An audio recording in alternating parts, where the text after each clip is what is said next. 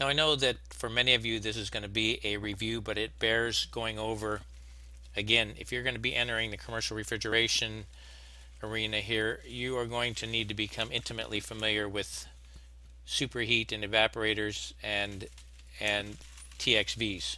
So we're going to just talk about how evaporators absorb heat and go through that one part of the refrigeration cycle that the evaporator is part of. So the refrigerant leaves a metering device. It's about 25% vapor, 75% liquid, so it is a mixture of both vapor and liquid.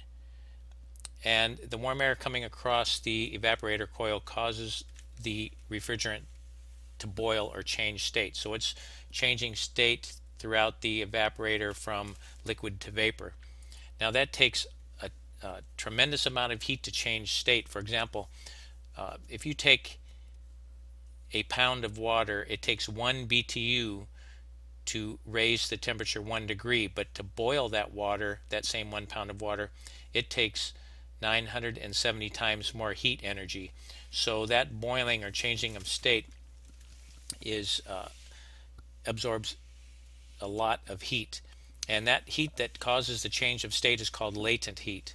Once that refrigerant vapor grabs all of the heat that it possibly absorb, and that refrigerant saturated vapor turns into 100% vapor, no more liquid, no more changing of state, it can now only absorb sensible heat, and this is just a little bit of heat. It has no effect whatsoever on the temperature of the box, but it does have a great effect on the operation of the unit.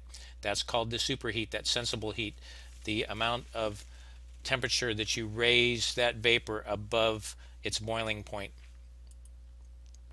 Okay, so let's take a look at this. Evaporation starts at the metering device, and this is now saturated refrigerant, and it's at 40 degrees, and it is changing state and boiling off and changing state and boiling off and absorbing a tremendous amount of heat energy.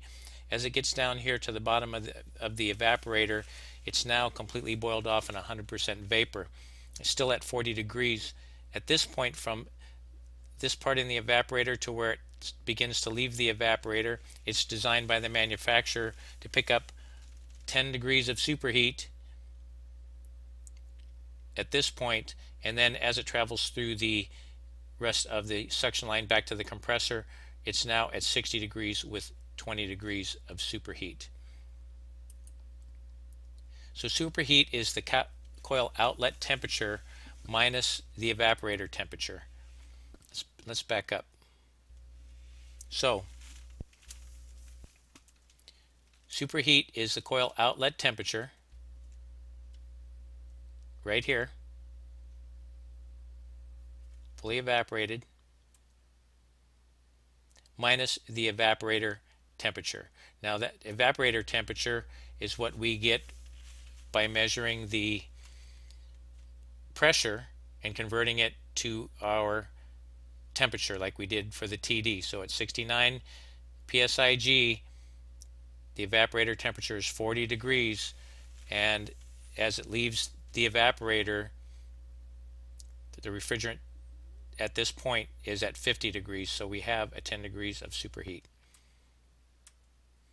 So if the superheat is too high, we're calling it starving the evaporator. That means there's not enough refrigerant. If the superheat is too low, it's flooding, which means there's too much refrigerant. And I'll show you where we take the coil outlet temperature, and then when we get to metering devices, we'll cover superheat in great detail and how that is affected by the TXVs and cap tubes. Okay, so right here is where the sensing bulb is, so you should be measuring your evaporator temperature, the physical temperature for superheat at this point, not out at the compressor like you do for residential air conditioning systems. And it doesn't show it in this picture, but a lot of times there's going to be a suction line port right here where you can measure your coil temperature using your pressure. Alright, so that's the end of this lesson, just a quick review of superheat. We'll get into more detail on that in lesson number 6.